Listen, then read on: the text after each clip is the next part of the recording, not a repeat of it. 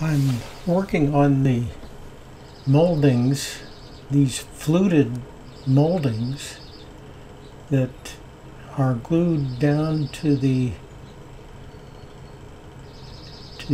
doors for the Seymour bookcase. Here you can see the drawing of just these moldings. There's the upper shaped Gothic arches, and then there are a bunch of straight parts. Now I'd like to show in this video how I went about making the straight portions of the fluted moldings. And I've got a scratch stock here that creates a nice groove down the middle of that 3/8 inch thick mahogany material there. So I just use this tool just to get a nice center line groove down that middle, and I go from both sides to make sure I'm getting it in the middle. And it doesn't go very deep,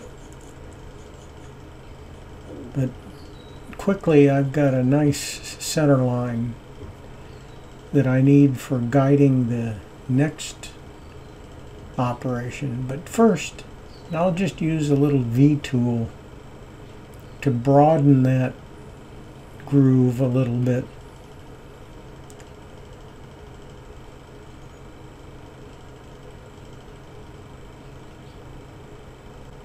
That helps to guide this homemade tool here. This is just a piece of bandsaw steel, old steel, and I've shaped this little cove down here, this little fluted shape. That is 3/16 diameter. I use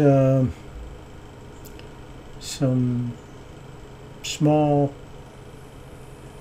sharpening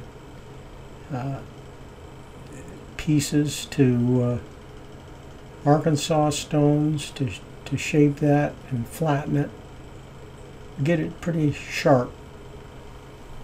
There's no I don't create a little what do you call it, a little flare on the edge.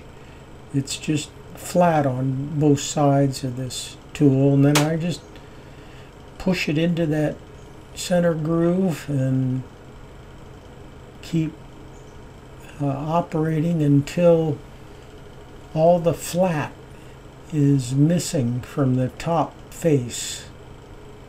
Then I just turn it around and create the matching flute.